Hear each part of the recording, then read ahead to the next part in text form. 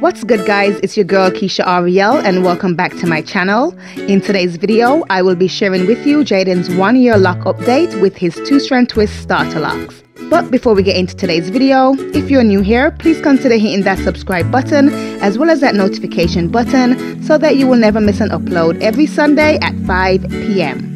And also, if you would like to support my channel, then please feel free to join the ad gang by participating in watching the ads which are displayed on my channel, as this really helps me out. Okay, so let's get into it.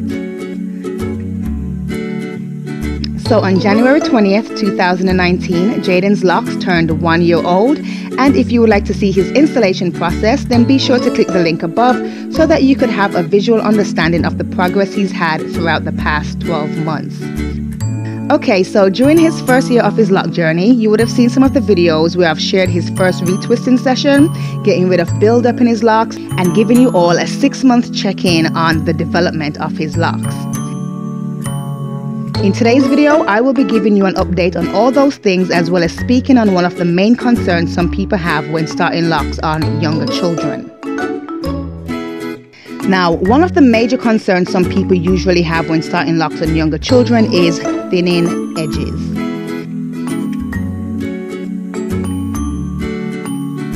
People fear that because the child is still growing, over time as their head continues to develop, this will affect the hairline, causing the edges to be strained and grow thin. But as you can see here, Jayden's hairline is still intact after 1 year of locks. Now, some people may argue that the thinning will occur over a longer period of time, but that isn't necessarily true. For example, take a look at these photos of my oldest son's locks after having his dreads for 5 years. When I started his locks, he was only 4 years old, and I would wash and maintain his locks on a 2 weekly to monthly basis, and there were no issues with his locks or his hairline.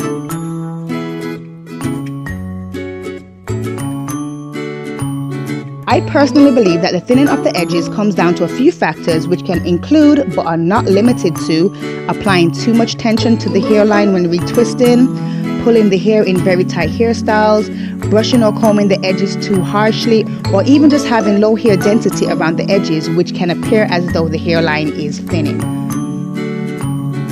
But as you can see from these photos and the footage in this video, starting locks on younger children doesn't mean the child's hairline will be impacted in a negative way. It all comes down to how their hair is cared for during the process.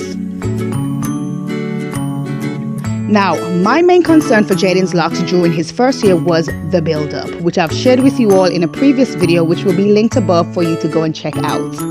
In that video, I showed you how I went about getting rid of some of the buildup in his locks. But in today's video, I've decided to try the ACV soak on his locks to give his hair and scalp a thorough cleanse at his 1 year mark.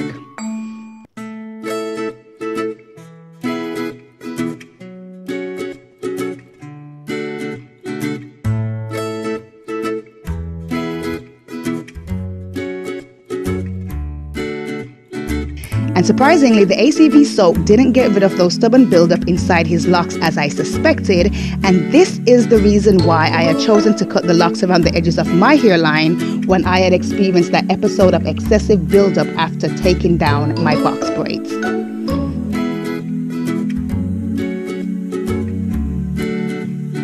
Personally, I think ACV soaks or rinses are good for cleaning the surface of the locks and the scalp. But in regards to the stubborn buildup that's embedded in the hair, I think that will require more effort.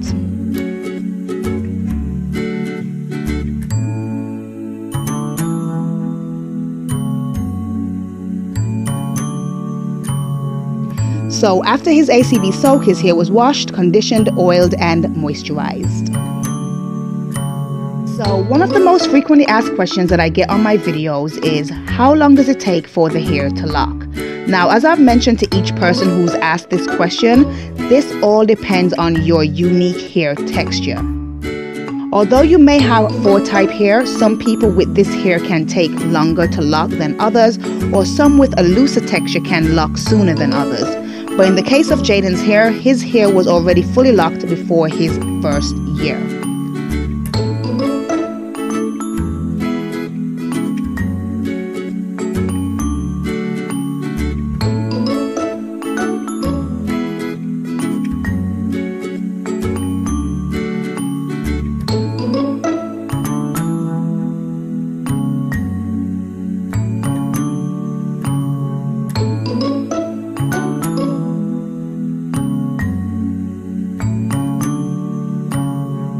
if you check out the link above to have a more detailed look at his 6 months lock update video, you will see that at the 6-month mark, the look of a 2-strand twist was still visible in his hair. So I would say certainly between month 6 to 12 his hair was fully locked. Also, at this stage of his lock journey, he has very minimum frizz in comparison to my locks when I was at this stage. So again, this shows that not because our hair types are similar, we will have the same results.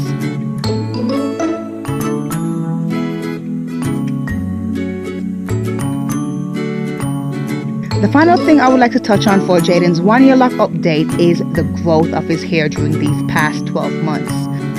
Now, after retwisting his locks, I sat and observed the length of his hair and realized a noticeable difference between his first retwist video, his 6 months lock update, and this one.